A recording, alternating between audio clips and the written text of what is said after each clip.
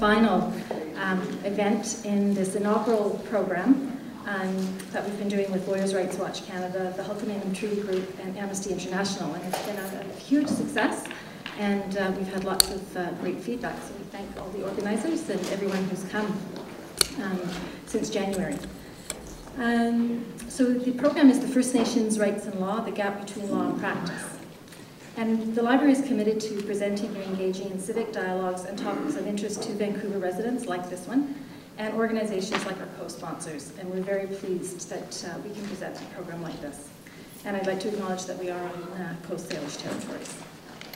So before I introduce Leah George Wilson of the Tsleil-Waututh Nation, I'd like to remind you to turn off your cell phones and anything that beeps, so as not to annoy other people. And I'd like to highlight a few upcoming programs here at the Central Library that might interest you. And on May the 29th, please join us for Building the Eighth Fire.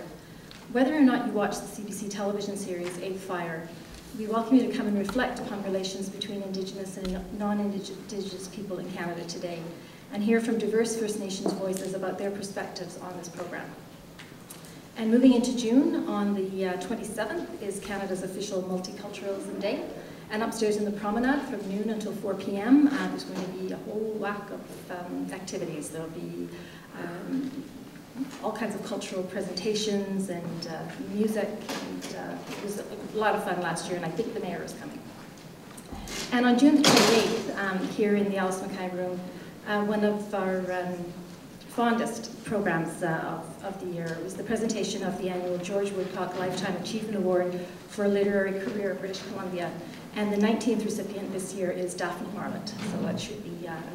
So please welcome Leah George Wilson, who's going to open up for us tonight. Good evening. Can you hear me now? Yes.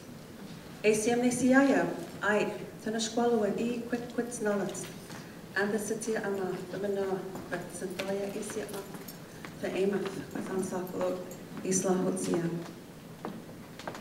Meetsap,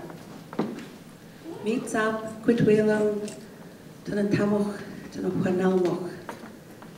Greetings, honored guests, my dear ones. I have good feelings in my heart to see you today. In our Coast Salish Indigenous way, I told you my ancestral name, Sitsiatma. I told you Leah George Wilson. I told you who my parents are, Deanna and Hereditary Chief Iggy George. I told you my grandparents are, late Lillian and late Hereditary Chief John L. George, because in our way, that's what we do when we want people to know exactly who we are and place us in the family trees we all carry around in our minds. Welcoming you to Coast Salish Traditional Territory, home of the Tsleil-Waututh, the Skohomashul, and the Hul'qumi'num. I'd like to acknowledge my relatives that we have in the audience this evening. Chief Bill Williams, Talas McCain Sian from Squamish Nation.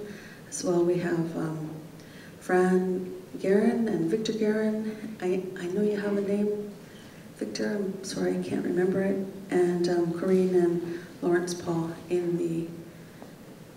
the audience. Welcoming you to Coast Salish Traditional Territory, thanking all of you for joining us this evening. And we'd like to also offer a quick prayer, but please don't stand. Creator, Great Spirit, grandmothers, grandfathers, thank you for this day. Thank you for bringing us all safely to this circle. Today, Creator, we're asking you for open hearts and minds in our discussions and our listening today. Asking you for blessings upon all the communities represented in this circle this evening. Also asking for blessings upon the young woman about to give us the talk. For these and other intentions we have in our hearts and minds, we leave with you. Osia.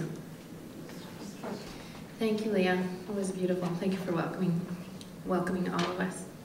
And also thank you, Jean, for opening and getting everything going, and the rest of everyone for attending and being here tonight to welcome Ms. Sarah Morales. It is an honor to share and welcome Sarah Morales.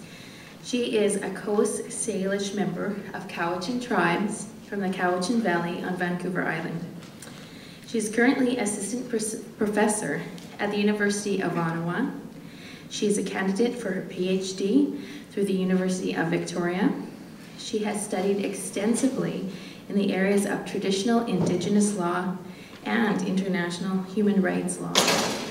And she is very well respected within her field at such a young age. So welcome, Sarah.